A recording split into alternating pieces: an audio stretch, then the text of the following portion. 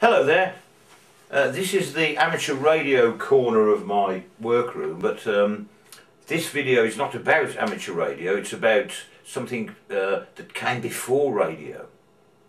Yes, it's all to do with this box, this wooden curved box you see here. It's got a base and a wire coming out of it and a connecting block. And if we turn it round and have a look in it, you'll see yes, you'll see the box is curved on the side like that, and if we zoom in here, you'll see that what we have is, well, it's a relay. These are coils through which electricity from this connector passes, and it attracts this armature here.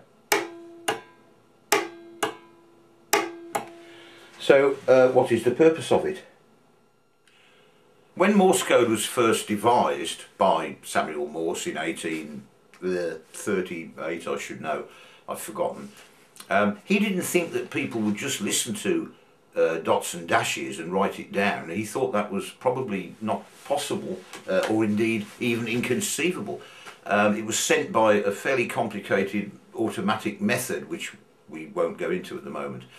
But when people heard the tickings of the relay, which recorded the incoming Morse message, eventually they could read it in their heads, which was a great thing. And so pretty soon Morse code was sent by telegraph, by wire, to sounders just such as this. Well, here's a little setup so that we can demonstrate this to you. Here we have a power supply from an old computer. And it goes via this, which is a memory keyer. It's very old, but it does have a little memory for doing Morse code.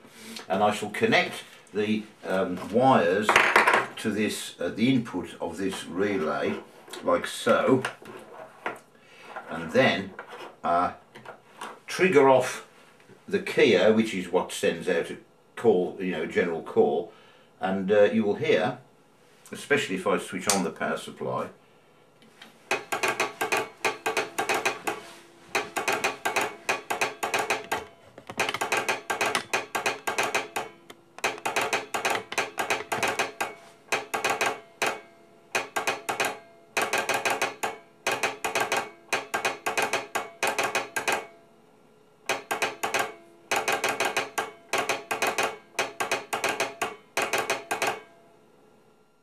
so the sound that came from this early line telegraphy of Morse code was nothing like what we got used to with radio, with, diddy-did-dard-it and dar-did-dard-it and diddy-dar-dar-dar-diddy-dit and stuff like that. It was a series of double clicks, and it sounds completely different. I mean, I'm baffled by it, but it was read and used as an efficient, very efficient form of communication from the sort of the 1840s for a century.